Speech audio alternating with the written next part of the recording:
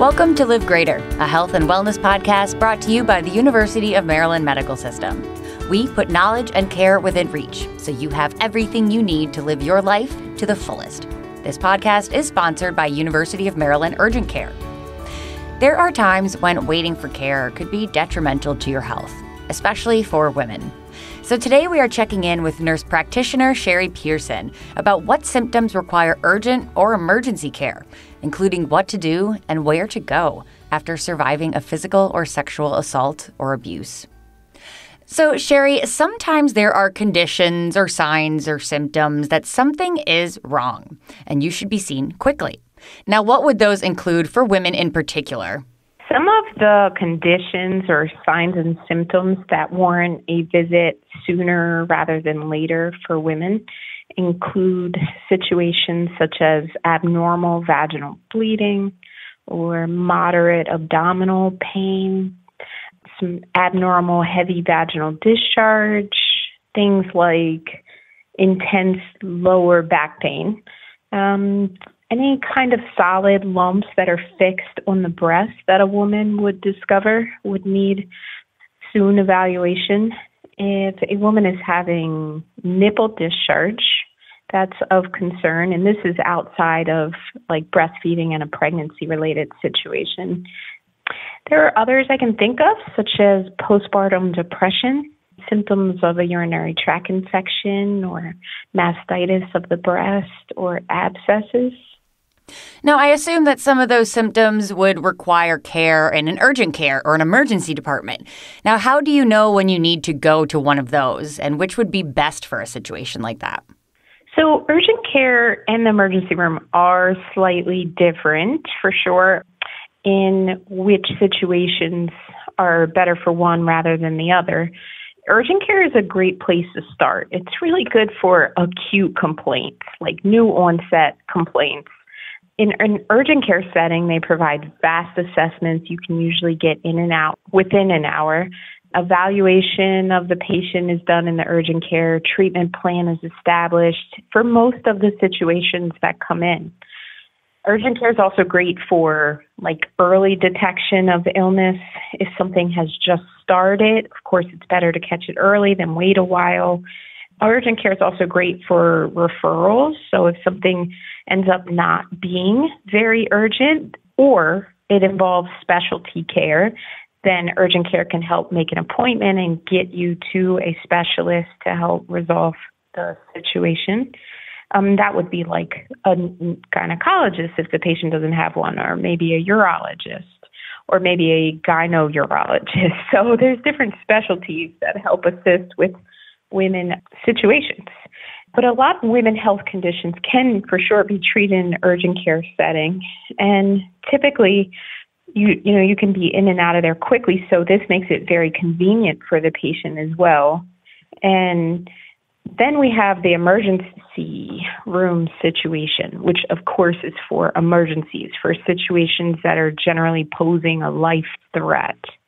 And those situations should go to the emergency room first before urgent care. And those kind of situations would be very heavy, ongoing vaginal bleeding. If the patient, say, they have postpartum depression with suicidal ideation also.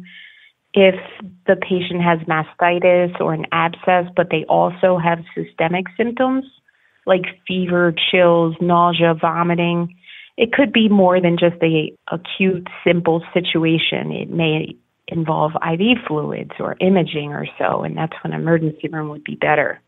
Other things are like severe abdominal pain. So situations that may involve imaging or IV medication or a specialist needed immediately, those would be emergency room scenarios. And the great thing is that even if they choose to stop into the urgent care, that's okay also, because we can get them to where they need to go and do our best to stabilize them and get them situated and have them in a safe environment until we can get them to the emergency room.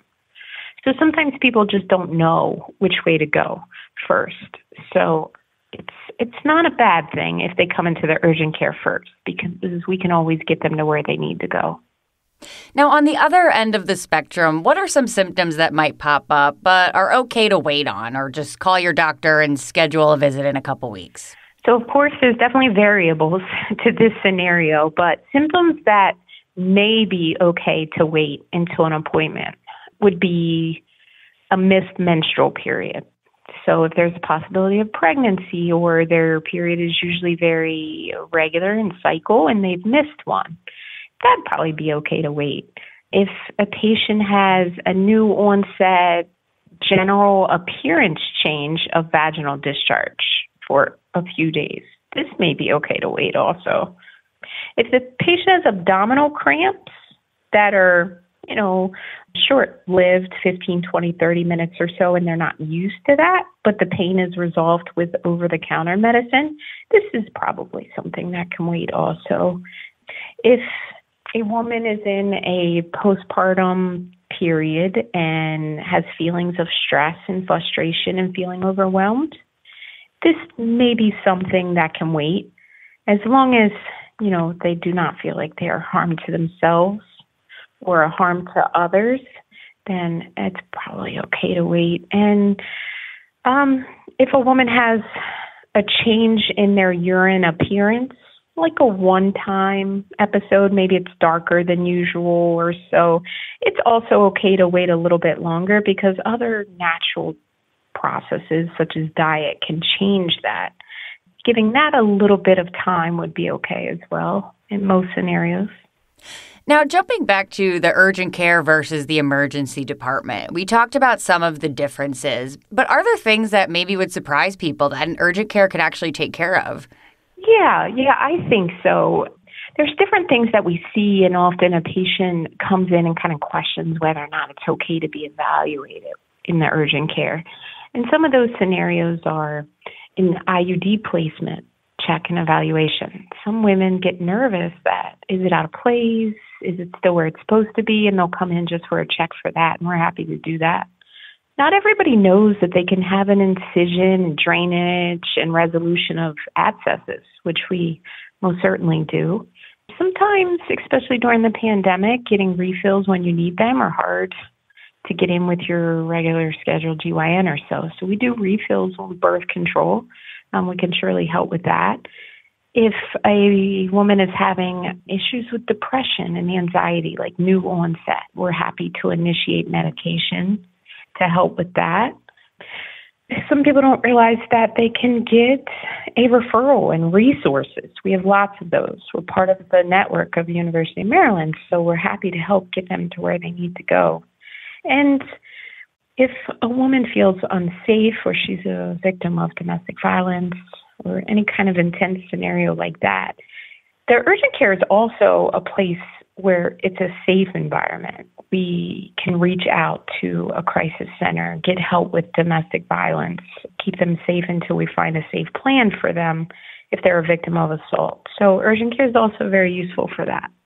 Well, that leads me into my next question. When it comes to physical or sexual assault or all kinds of forms of abuse, what should a woman do if this happens to her? You mentioned she can go to the urgent care. So for women, it's very important that they are seen and evaluated and treated by a healthcare professional as soon as possible after the incident occurs. The top priority here in these scenarios is that the patient is safe and creating a safe environment for her, and we can help with that. And while within our care, we would also treat any physical problems that the patient may be happening, such as like wound care. Of course, we can create a safe plan, which whatever resources need to happen. The patient may want us to call the police. They may want or need safe housing.